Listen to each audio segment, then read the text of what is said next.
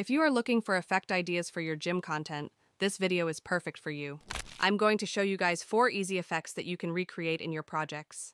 First transition that I will show you is a freeze frame / mask out transition. The first step is to duplicate the clip. Hold down the Alt key or Option key on Mac and drag the clip upwards to create a copy.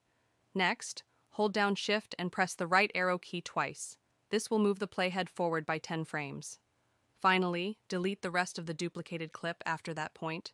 Right-click on the clip and select Add Frame Hold. This will freeze the movement of the clip at that specific frame.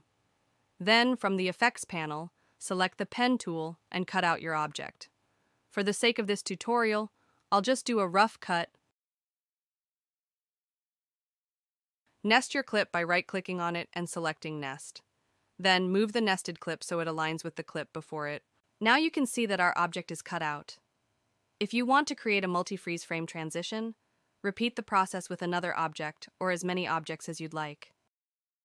Next, we'll apply the transform effect to both nested clips. You might notice that the edges are a bit rough. To fix this, double-click on the nested clip and adjust settings like mask expansion, feather, and others. If you'd rather skip this process entirely, feel free to check out a video on my channel where I demonstrate a different and much easier way to create a mask out transition. Go back to the main sequence from the nested sequence. Click on the first nested clip, scroll down to the Effects Controls panel, and enable Position. Move the clip to the left or right. Then, go to the end of the clip and press Reset to return it to its original position. Next, select both keyframes, right-click, and choose Ease Out. Finally, uncheck this box and set the shutter angle to 200. Now, repeat the same technique for the other objects, but adjust the position differently for each one to create variety. If you want to make it a bit more dynamic, you can add a shake effect. Go back to the project panel, create a new item, and select Adjustment Layer. Drag the adjustment layer between the first and second clip, placing it either directly in the middle or wherever it fits best for your edit. I usually keep my adjustment layers for shakes around 6 to 8 frames long.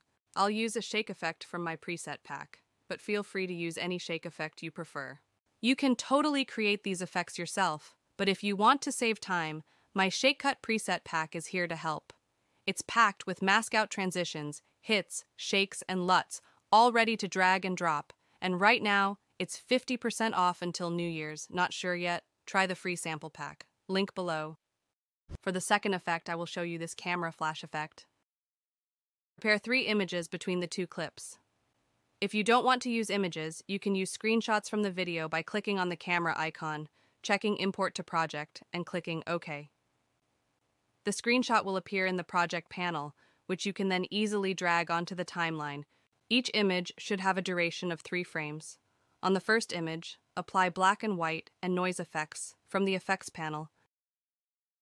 Now go to the Effect Controls panel, scroll down, and for the noise effect, change the amount of noise to 40 and uncheck Use Color Noise.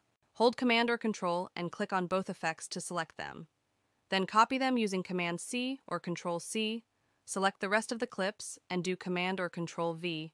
Now you can see that the effects have been applied to the other 2 images as well. Next, add an adjustment layer with a duration of 4 frames. Delete any extra frames, and position the adjustment layer exactly between the first clip and the first image. Click on Adjustment Layer and change Blend Mode to Linear Dodge.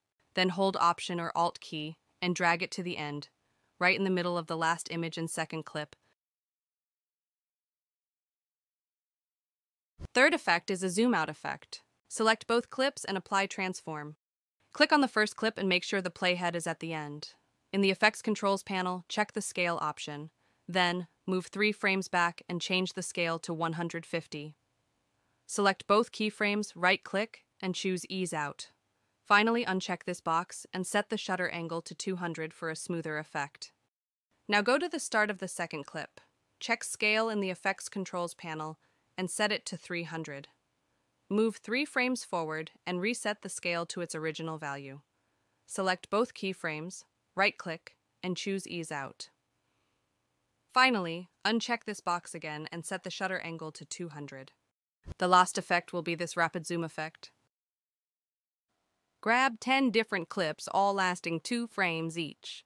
Apply transform to first clip, keyframe scale, and go forward 1 frame and increase the scale to 170 Fox. Change shutter angle value to 250. Select the transform effect in Effect Controls tab and press Ctrl C to copy. Highlight the rest of the clips and paste the transform effect by pressing Ctrl V.